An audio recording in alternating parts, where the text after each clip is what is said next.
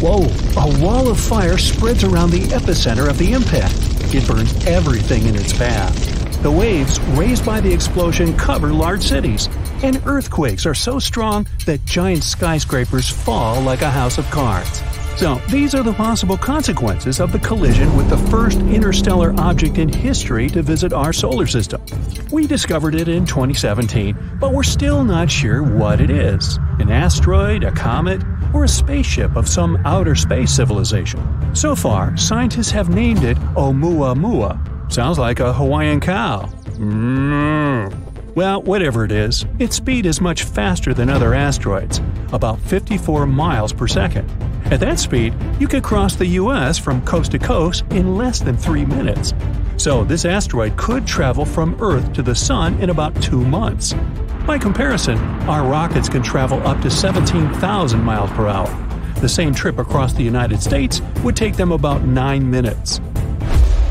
So, many scientists speculate that this is an artificial object created by a very advanced civilization. Okay. The shape of the object supports this theory. It's long and narrow and resembles a spaceship. It's about half a mile long, way bigger than the Eiffel Tower. Scientists decided to see if Oumuamua was really someone's spaceship and pointed some radio telescopes at it. If the civilization on that ship had used communication or scanned us with their tech, we would have known about it. But there was complete silence. Kinda like that. Not a single radio wave. But that doesn't disprove the theory of outer space civilization. To find out for sure, we decided to determine the weight of the object. To do that, we use light. More precisely, its reflection. You see, different materials reflect light differently. We take an unknown black stone, for example. It absorbs almost all the light, reflecting almost nothing. Check out the catalog, it's charcoal. Knowing the size and material of the object, we can determine its weight. So, we need to see how much light this object reflects.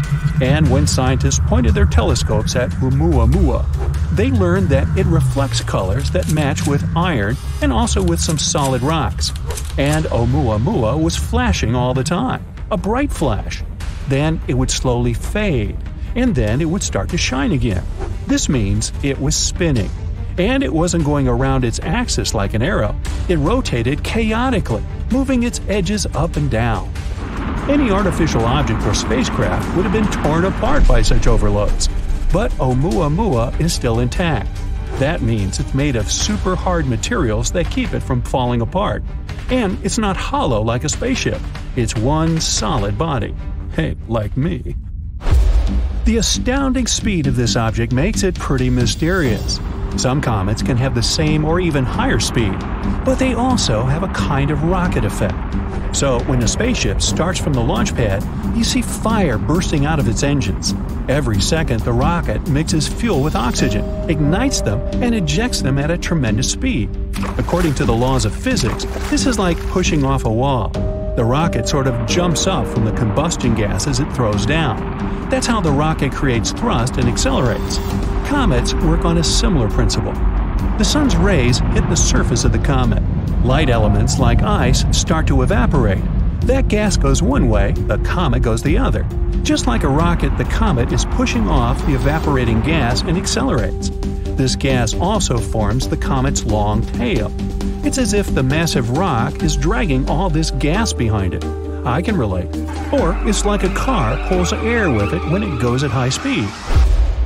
But Oumuamua is not a comet, and it doesn't have that tail, and it doesn't have the same rocket effect as a comet. So it couldn't have accelerated to that speed. But some scientists believe that Oumuamua used to have a tail.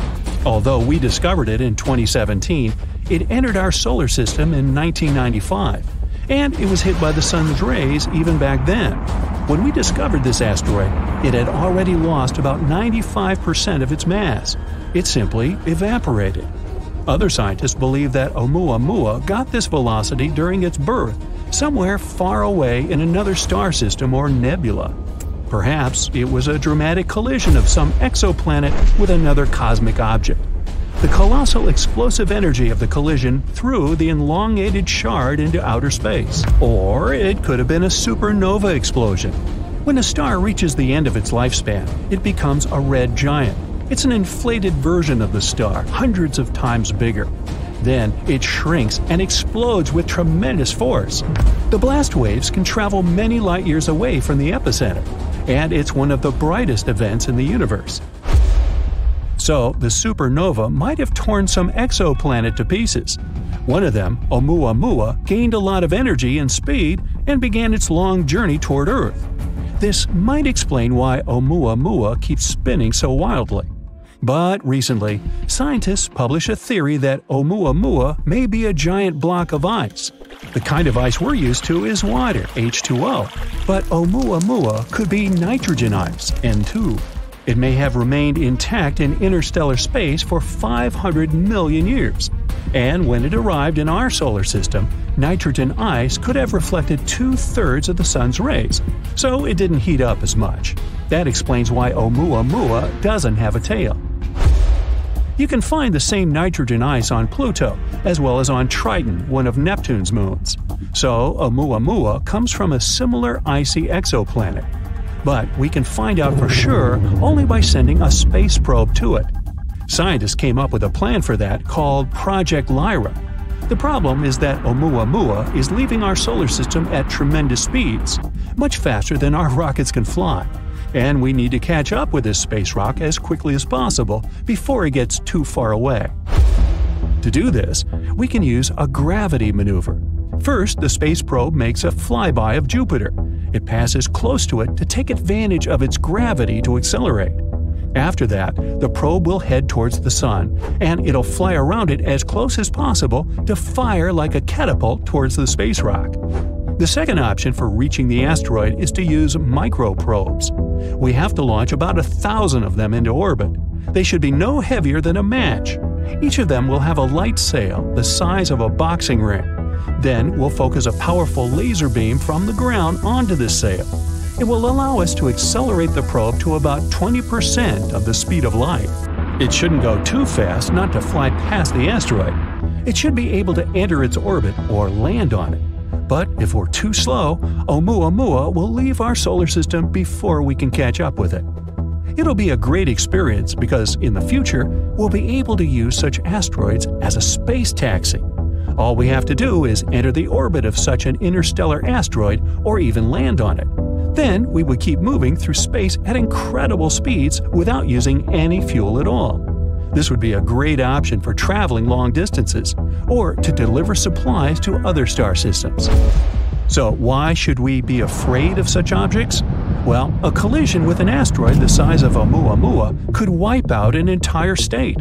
If it were to hit somewhere in the ocean, it could cause waves taller than our skyscrapers. Scientists are anxious to find ways to protect us against such objects. One of them is ramming. If we spot a potentially hazardous object, we could send a spaceship towards it, pedal to the metal. The spacecraft will have to ram the asteroid at an angle that will move its trajectory just a little bit. Moving it too much on a cosmic scale would only dramatically change the asteroid's final destination, and we only need to get the asteroid past our planet. We can also create a controlled explosion on the asteroid. It's based on the same principle. The force of the explosion would have to shift the trajectory of the asteroid slightly, or smash a giant rock into smaller pieces. Asteroids up to 80 feet wide would burn up completely in our atmosphere due to friction against the air. Rocks between 80 feet and half a mile in size may not burn up completely and cause local damage.